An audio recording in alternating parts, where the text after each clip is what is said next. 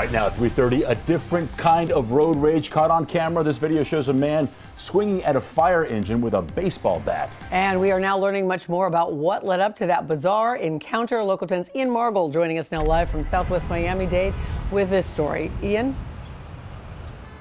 Apparently this all started with some kind of traffic crash here at this intersection. But get this, apparently the fire truck wasn't the only emergency vehicle this man caused damage to yesterday. A bizarre encounter in a Southwest Miami-Dade intersection Sunday, caught on camera by a witness who happened to be nearby. Apparently, it started when this man, Jesus Santana Jardines, was in some kind of traffic crash at Southwest 8th Street and 22nd Avenue. But for some reason, as a fire truck showed up at the intersection, he grabbed a bat from his car and began smashing the windshield.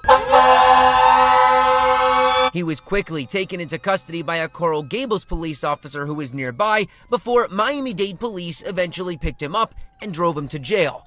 But apparently, he wasn't done yet.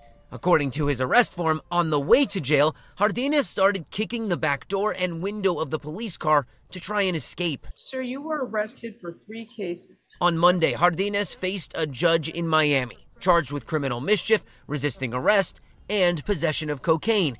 And in court, he told the judge through a translator that he thought someone was going to kill him. They were coming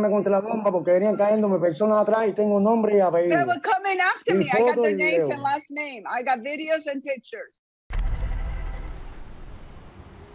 So the good news is everyone inside the fire truck, I'm told, is just fine. He did, however, cause more than $4,000 worth of damage to that fire truck and about $2,000 worth of damage to the police car that apparently drove him to jail.